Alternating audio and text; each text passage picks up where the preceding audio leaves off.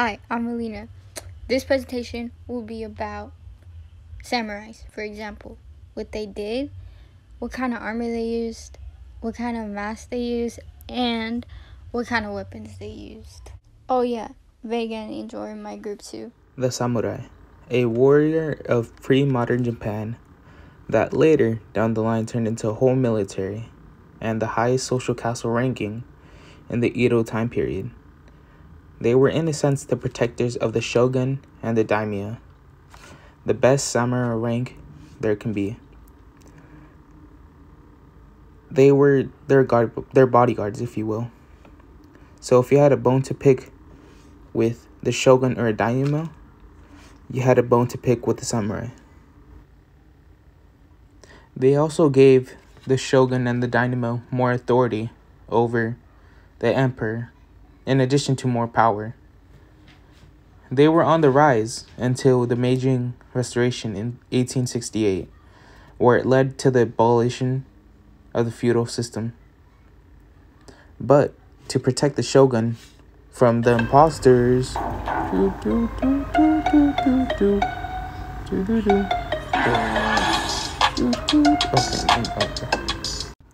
you know, because like they needed, you know, like armor, you know, because like protection from like, you know, like swords and like spears and sharp objects. Okay, I think it's time to go to like the next topic, because like okay. Hey, it's me again.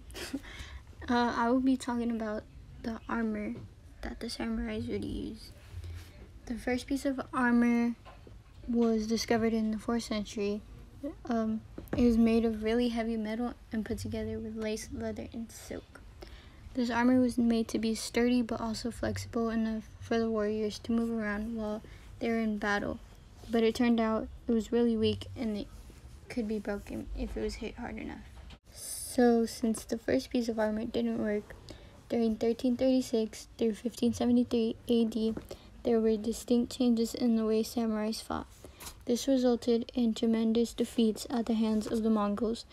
So armor became more focused on the flexibility via scales, which could be small triangle shapes or bigger rectangle shapes, as you can see in the picture, kind of. They also used a type of chest plate that would wrap around the front of the torso and tie in the back. These types of armors were very costly and time-consuming to make, so that didn't work either. So, since that still didn't work, in 1463 through 1603 AD, it was really brutal and full of social upheaval. The armor became more simple with darker colors and had been more focused on functionality over the look. These had a faster production process, but they were less flexible. So in 1603 through 1868 AD, this period was marked by an explosion of art, culture, and literature. So it was full of art and just basically on the look. During this time, samurai warriors now spent more time on embellishment of armor and swords. The armor during this period involved more gold plates, metal alloys, and European materials, which have more eye appeal. In 1863 through 1912, the armor then was less focused on complexity and involved more modern materials, like paints and just the style overall. This armor was a molded body covered with the coating of coconut husk and or leather, then covered with the type of resin for eye appeal, preventing rusting and weather protection to keep it all together. This was the end of samurais due to the European influence and culture. Bye! The samurai mask was created during the Muromachi period and was used as a form of protection when in battle. Not just for protection, but also for other reasons that gave the enemy a sense of fear, a sense of physiological fear. Just picture this. You're in the midst of a war, and you're confronted by a samurai with a full-on demon mask. Like, come on.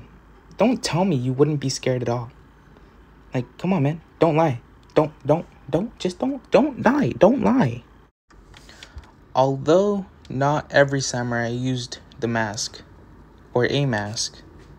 There are many types of masks that a samurai was able to choose from.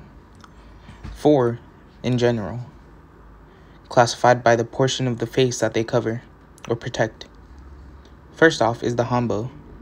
The oldest of the 4 models was a mask that protected the wearer's chin and neck, at times as going as high as to the cheeks. The menpo. This mask was pretty much an upgraded version of the hanbo created in the Momoyama period, which covered the lower part of the face below the eyes, in addition to covering the chin and the neck, which the hanbo also did. The somin mask was a full face mask that at times was able to break apart into 2 or 3 pieces. This mask was almost never used in the wars, but its sole purpose was for parades and social gatherings and occasions. Lastly, there was the hapuri. This mask covered the whole face apart from the chin, mouth, eyes, and nose. No one mask was ever the same. Every mask had their own design, style, and colors. Rese is a form of menpo that was created in Nara and during the Momoyama period.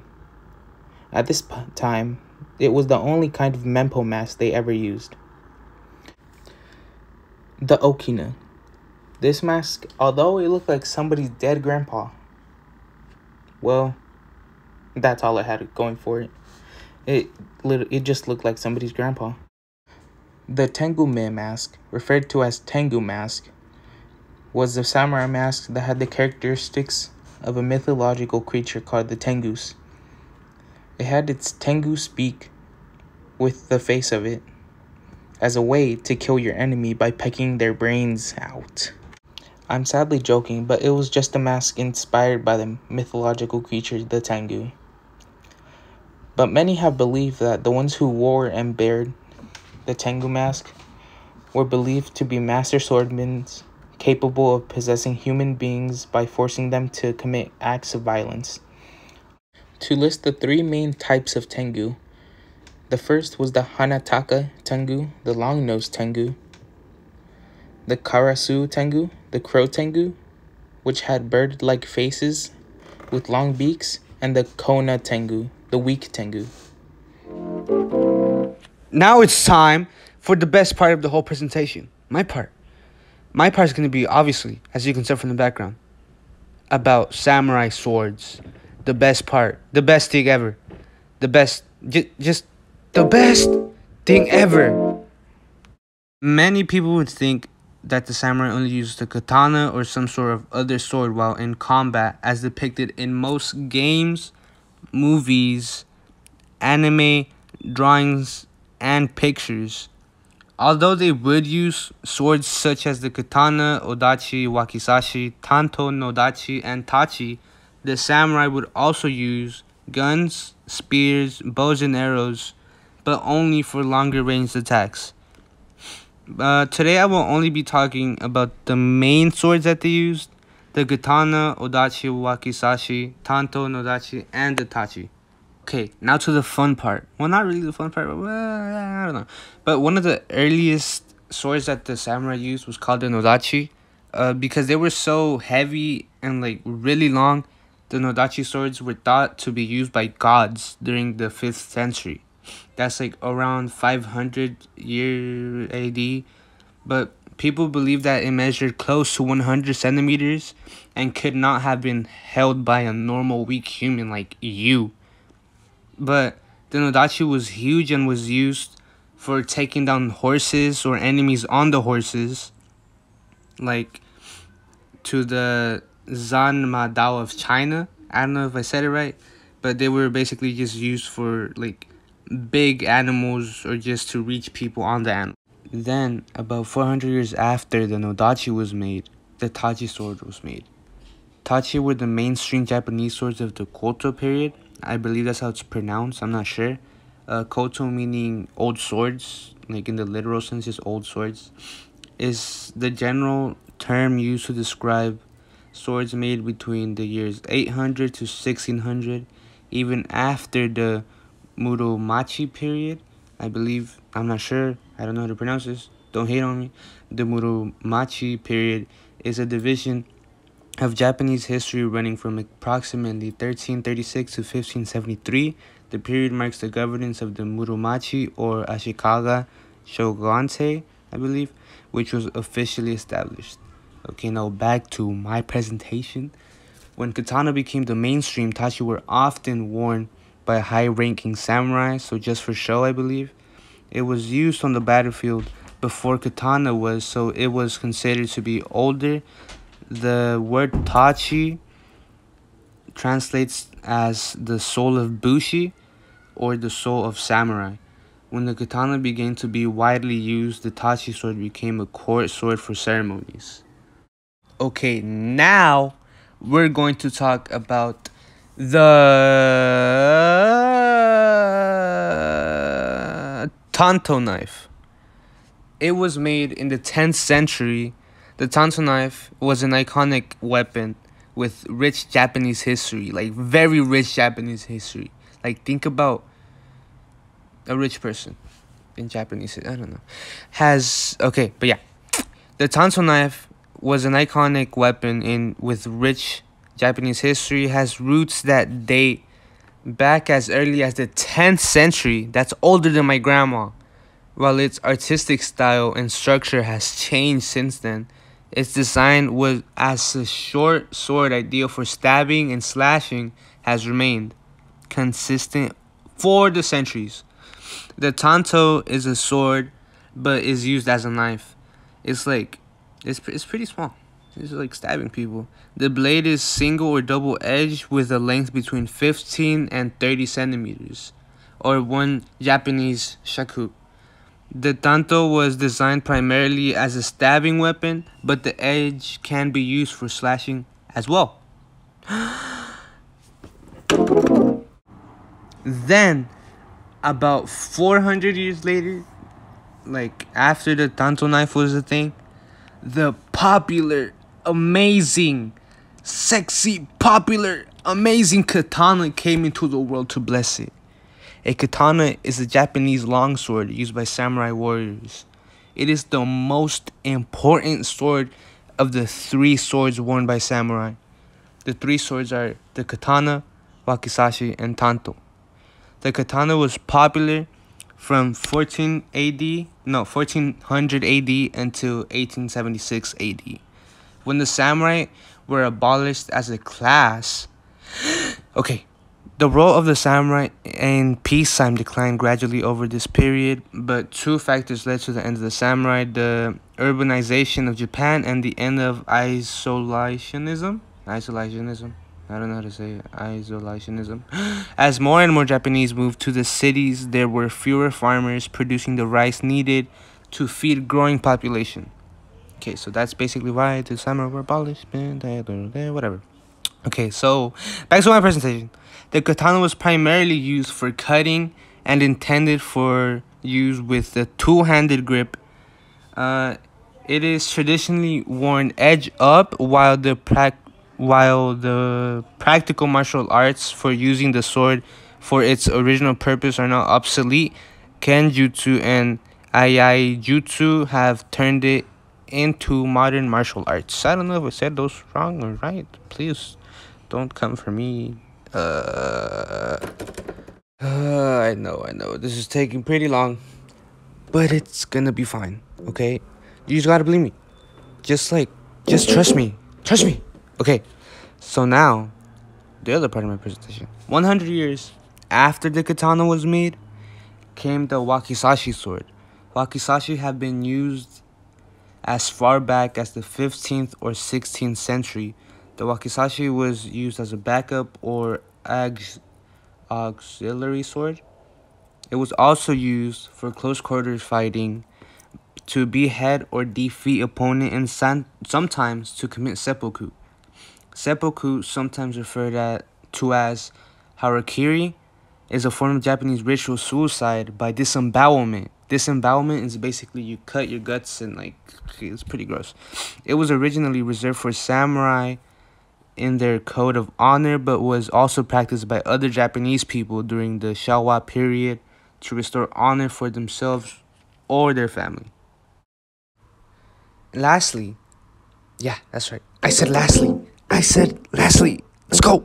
Yes, we're almost done. Kinda. Not really. Okay. I'm not really good at that. But anyways, lastly, the Odachi sword was one use compared to the rest being around 200 years newer than the Wakizashi sword. The Odachi Masayoshi, forged by bladesmith Sankei Masayoshi, dated 1844 AD. The blade length was 225.43 centimeters long, and the tang is 92.41 centimeters long. It's pretty big. Like many traditional Japanese swords, the Odachi was used primarily as a weapon on the battlefield. Samurai warriors would use them to engage opponents, oftentimes performing horizontal slashing or upward cutting strikes. I know, guys, you're gonna miss me. Goodbye. And one more thing. Now let's look at the Mongol battle between the samurai in southern Japan and the Mongols. Of Imperial China have been defiled, burned, gutted. Millions of men, women, and children butchered by the Mongols. For unknown reasons, Kublai Khan has decided that Japan should now bend the knee to his empire. Japan's government responds by ignoring his letter. So Sukakuni is first to suffer the consequences. At dawn, 1,000 Mongols charge the beach. Samurai are masters of the blade, but they are first and foremost horse archers. The Japanese fight in small, disparate bands of samurai warriors and their followers. They prefer to pick off individual targets at range. This initially works against the Mongols, and Tsushima's defenders cut down many of the oncoming invaders. But Mongol tactics are foreign and overwhelming. Mongol domination has come on the backs of battle-worn nomads trained in horse archery since childhood. They launch synchronized charges in units, raining mass volleys of arrows down on clumps of enemies. When the exhausted enemy herds begin to thin, they charge the gaps and look to finish the battle with axes and swords. Here, the samurai's mastery of both grappling on horseback and unmounted sword warfare becomes crucial. In the melee, one samurai shatters his sword, and a shower of Mongol arrows kill him. The defenders of Tsushima are outnumbered. The bodies of Sukakuni and his followers are left on the beach, and by midday the Mongol invasion of Tsushima is unstoppable. Local buildings are burned, inhabitants slaughtered. The Mongols do the same to the island of Iki before advancing toward the mainland. The fleet comes into view and drops anchor, revealing the Mongol flair for psychological warfare. Their bows are adorned with female islanders dangling from a rope strung through their palms. An onslaught of Mongol horse archers charge the beach to the tune of signals from gongs and drums. They launch ear-splitting gunpowder bombs, sending Japanese horses staggering backward. Then they swing hooks and other weapons to rip the Japanese from their mounts. The Mongols generally navigate the battlefield wearing versatile light armor and carrying personal shields, while the more heavily armored samurai only use shields as stationary protective walls for their archers. The samurai are relentless sharpshooters. Their counterattacks force some of the Mongols to retreat and regroup. One samurai, Takazaki Suenaga, is eager to make a name for himself. Japanese warriors are compensated by the shogunate government only when they can offer proof of their own exceptional deeds. Proof which often takes the form of eyewitness accounts or enemy heads. Suenaga has tracked the retreating Mongols to an encampment. One of his followers warns him not to charge, to wait for reinforcements, but Suenaga answers, "The way of the bow and arrow is to do what is worthy of reward. Charge!" The Mongols let fly a volley of arrows, wounding Suenaga and his 3 retainers. Suenaga presses on until an arrow drills into his horse and he's thrown to the ground, helpless.